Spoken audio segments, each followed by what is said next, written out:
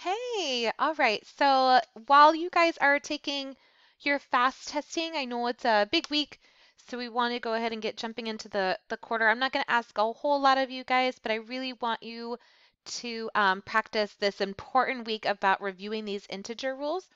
So going forward, we are going to be working with positive and negative integers using one-step equations and such.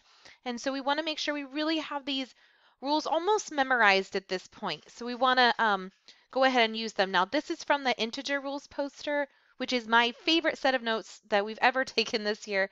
I always recommend you print it. You can laminate it. It can be your background screen. It's a great poster that just shows you exactly what to do in every situation. So we're going to do a couple examples of addition, a couple examples of subtraction, multiplication, and division.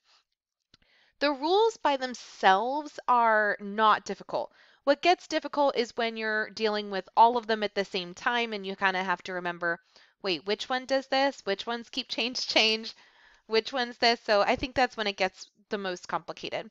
So in this case, though, I'm going to go ahead and we're just going to do some examples. You can pause it, rewind it if it goes too fast or too slow, but you want to go ahead and use these. All right. So we have addition. Oop, I'm clicking around. Don't mind me.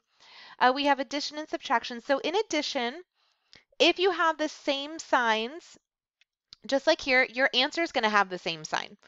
So if you have a positive plus a positive, your answer will be positive, a negative plus a negative, negative. If you have different signs, the first one, subtract the smaller from the larger. So whichever number is smaller, you want to find the difference between the two. And the one with the largest absolute value is going to hold the sign. I think I explained this back in the day more of like tug of war. So if this was positive 8 plus negative 3, the 8 is bigger, it's going to keep it positive. And we'll do some examples of that. In subtraction, subtracting negative numbers no one likes to do. So what it will do is it will teach you to keep the first number, change subtraction to addition, change the sign of the second number, and then go back and use the addition rules. So let's do some examples. All right, let me get my drawing tool. All right, so let's just say we were going to go ahead and I gave that example, that 8 plus, well, let's just do this, 8 plus 3. So this is pretty easy. They're both positive, so my answer is going to be a positive 11.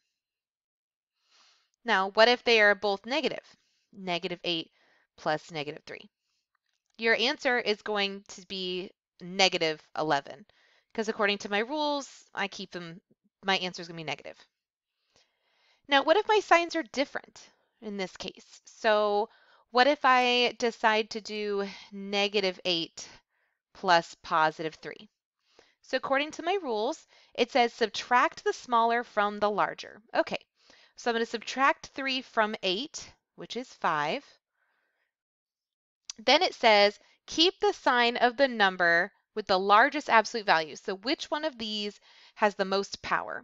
Well, 8 is bigger and it's negative. So that means my answer is going to be negative. Sorry, I'll put these in circles.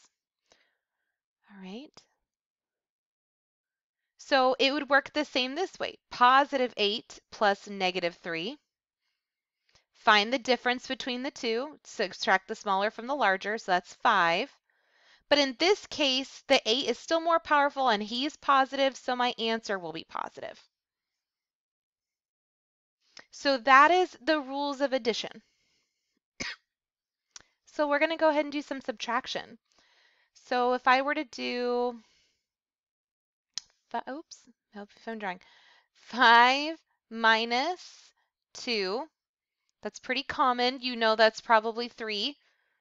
You could also do keep change in the situation. It would be the same.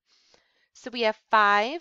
Remember, keep change. So we'll keep this number, change subtraction to addition, change positive 2 to negative 2. Now we're following those addition rules again.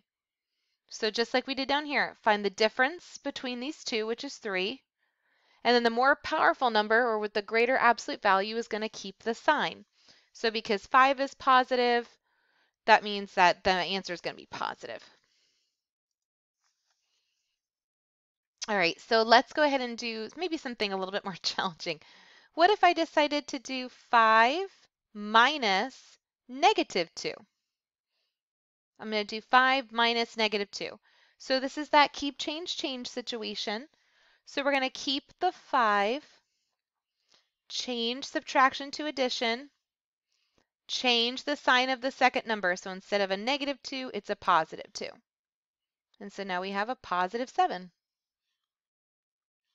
I know these take some practice. It's just over and over again, but please, just please refer to this poster. It'll walk you through step by step. Probably by May, you want to be able to not use this poster, but for now, use it. Have access to it. It shows you step by step exactly what to do. Okay, so these are some subtraction problems. I think I'm going to do one where the negative number is bigger. So I'm going to go ahead and do -7 minus -1. Okay, so we have -7 minus -1. So keep, change, change. So I'm going to keep the sign of the second number, which is -7, or first number, it's -7. Change subtraction to addition. Change the sign of this number. So now we're from -1 to a +1. Then we refer to our integer rules, or our different signs rules. Find the difference between the two, which is 6. Bigger number takes the sign. Negative, so this would be a -6. Kind of cool. Okay. All right, so we're going to go ahead and switch gears. Now let's do multiplication division. This one is honestly easier than addition and subtraction. Pretty easy. Step 1, multiply or divide like normal. We know how to multiply and divide. That's easy. Step 2 and 3, same thing. Do they have the same sign? Your answer is positive. Do they have different signs? Your answer is negative. That's as complicated as it gets. So let's do some examples. I think I'm going to go rainbow this time. Woohoo! Okay, 2 times 3. Multiply like normal. Same signs, positive answer. Easy. -2 times -3. Multiply like normal. 2 times 3 is 6. Same signs, positive. Opposite signs, negative. They have the same signs, +6. Woohoo! All right, what if I did -2 times +3? Multiply like normal. 2 times 3 is 6. Same signs, positive. Opposite signs, negative. So they're same signs. They don't have the same signs. They have different signs. So my answer is negative. And it says it right here. Do they have different signs? Answer is negative. It would work the same if we did +2 and -3. Multiply like normal. 2 times 3 is 6. And then they do have opposite signs, so my answer would be negative. So multiplication division is very much like that. All right, so we can go ahead and try this again. So what if I were to do, I don't know, -6 divided by 3. All right, so -6 divided by 3. This is a fraction bar. It's the same thing as division. Divide like normal. 6 divided by 3 is 2. Opposite signs, so my answer is negative. Not too bad. 10 divided by 5, or -5. 10 divided by 5 is 2. Opposite signs, my answer is negative. I hope this video was helpful. It really is just a good review. Please just have that beautiful integer rules poster. It's right in your announcements. It's the very first and only note at this point. And I hope this video was helpful.